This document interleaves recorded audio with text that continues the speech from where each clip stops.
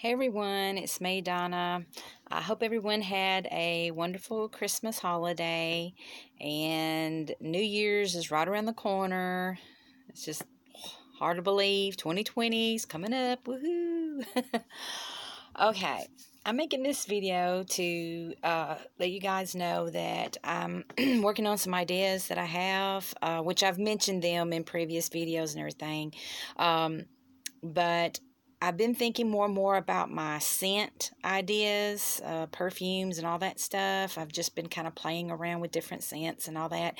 And I've even went and created some shirts that I've made available for sale on my Teespring store.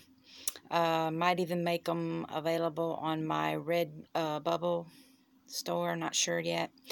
But anyway, so I'm definitely, I've got these formulas in mind. One of them is called Alien Frost. And so, there's handful of some other ones as well. But I'm going to keep playing around until I get, scents that I like and everything, and just kind of, talk a little bit about them. And I may even do like a kind of like a tutorial video on just, like a scent that I create out of my head or whatever. Kind of based on other YouTube videos that I've watched, because I'm no expert. I don't know anything about scents or anything like that, but I have watched, other videos, and I've got some ideas, and I thought, well, maybe I'll just share that with some of you guys out there, and maybe somebody, find them interesting, whatever, just for fun, just for the heck of it. So just keep in mind that it's an idiot that's doing the video, okay? So yeah. But anyway, also I have this idea for a perfume on demand website. I looked it up. I thought, well, are there perfume on demand websites out there? Are they even, available? And what I've came across so far are the kind that where you order yourself, like use whatever base in things that they've got on their website, and you create your own designer perfume for your own use or whatever, or you can gift it to people or whatever. But my idea would be kind of like companies like Teespring and Amazon and all these other companies that are doing this print on demand for like t-shirts and all that stuff. Well, in this idea, this would be like a website to where you can sell your own designer fragrances that you come up with yourself. You can sell it to the public. I mean, how cool would that be? So what you would do is you'd go on the website, you would pick your bottle sizes, then you could pick your ratios, design, you pick out your oils, your scented oils, do all that, and then you set up your pricing, and you make and of course design your packaging, and then you make it available to the public, and even have like samples to where people can just order your samples if they don't want to go ahead excuse me, and take a chance of ordering like a whole bottle of something. They can just order a sample of your perfume and decide if they like it or not. And if they like it, then, they can go ahead and order the other. So I think that would be cool, and people can become their own fragrance designers. And like I said, just make it available to the public. It'd be something different than, what you see at Walmart or your average store out there. People can design their own thing. I think that would be so cool. Of course, it would be also like in the spirit of Teespring, as far as not being able to copy someone else's designs or their name, stuff like that. I can understand, like, whoever does the website would have to, it would have to be set up to where it would recognize if someone is trying to steal someone else's design, or their name and the exact scent, something like that, like it would put a stop to that. And it would let you know if you're tiptoeing on someone else's thing, like it would take down your listing and everything, like immediately, as soon as it spots it. That's the way Teespring does, and these other websites do. If they sense that you're copying someone else, then they will immediately take down your listing. So that's how this would pretty much be done as well. So that way, you know, it would keep people from stealing it. I mean, you can't really steal a scent on its own, so to speak, because you know, scents are out there. There's all kinds of oils and all that. So unless you try to steal a name with a scent or whatever, then if you try something like that, you know, and copy it right down to the T, you know, let's just say like Chanel number 5. You can design your own scent that from this website that smells just like Chanel number 5, but yet it won't be, and it won't infringe upon their copyright or anything. Do you understand what I'm saying? I hope so. But anyway, that's kind of how this would be, you know, set up and based. So it's like it would be protecting people, including the big designers or whatever, but yet allow you to design something that, you know, even if you want to have something that's close to, like if you just love Chanel number 5 and you want to create something that smells a lot like it, you can do that. But yet it won't infringe upon anything. You know what I mean?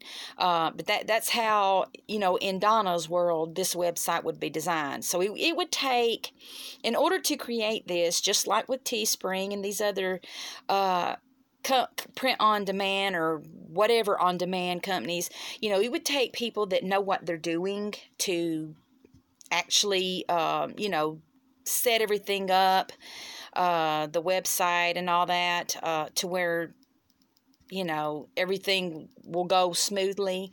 Also, as a lot of you know, there's certain oils out there that are very irritating to the skin, say like peppermint, cinnamon, that type of stuff. There would be like a limit, which I will discuss this more when I actually make the video.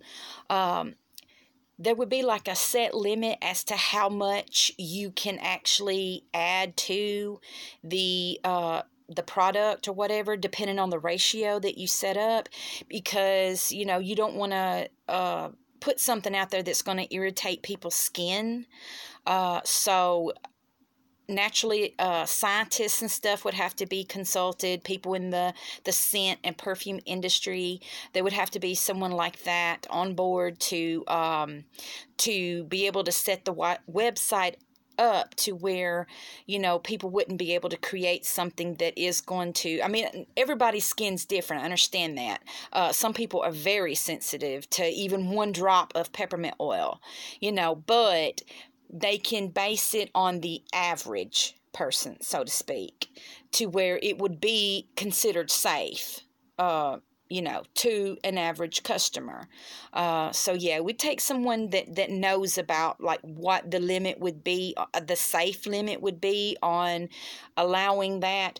Because like in my mind, the way the website is set up, when you go to create your perfume, after you do your ratios or whatever, then you're allowed, you know, so many drops. Like you go through and you pick out like, oh, I love, you know, ylang ylang, or I love peppermint or whatever. Well, you go through and you pick out, you know, you just start going like one drop at a time to pick out the scent or whatever, or you can set it up to, you know, 10 drops of ylang ylang or whatever. But like I said, there would be a limit on like peppermint and cinnamon and stuff like that. Okay. So you would only be allowed to put so many drops of that. So you'd have to keep that in mind when you make your scent. Okay. Even though I know, like me, I love peppermint, but it is irritant it is an irritant, excuse me. And I have found that out the hard way. But I do love it. I love the smell of peppermint. But yet, like I said, there definitely would have to be like a limit set on that. So if you keep, let's just say you do, your formula and you're down to your last little bit or whatever, well, there can, if you're kind of at that little limit there, but you can't add any more peppermint, you don't want to add any more other scents to it, then it will allow you to add fillers, say like was it jojoba oil or some other type of oil that doesn't really have much of a scent to it by itself. You can add those to it as well. So, like if you're right there, right at the end, you're like, I don't want to add no more ylang ylang, and I can't add no more cinnamon and blah, blah, blah. What am I going to do? Well, you can just have that added in there, and that way it doesn't, you don't have to change your scent anymore. You got it where you want it.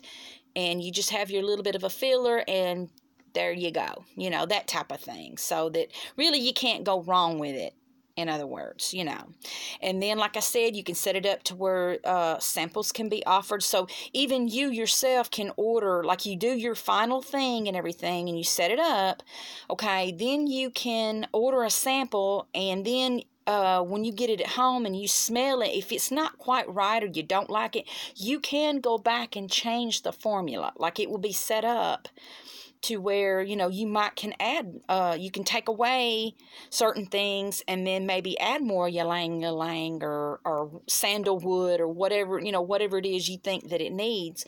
You can perfect it, so to speak. So it will allow that, or at least in Donna's world it would, But I think that's something that's missing. I mean, why not? I mean, we've got all this other on-demand stuff out there, other products and everything. Why not have a company that will actually let you become what I would call kind of like a real designer, instead of just designing perfume for yourself and paying some big pricey expensive thing for it. You can design for the whole public, and if other people like it, they can buy your product. And like I said, they can, if they just want to try it out a sample at a time, well, they can do that, So, but anyway, I know I'm babbling on about that, but that's one idea that I have for that. And then also I plan on making more videos about more ideas that I have for like my town and, industrial type stuff. So yeah, I just got to let these ideas just kind of spin around for a little bit, and then I can spit them back out. But anyway, I just kind of wanted to say hey to everybody, and I hopefully will see you guys in the new year. Talk to you later. Bye.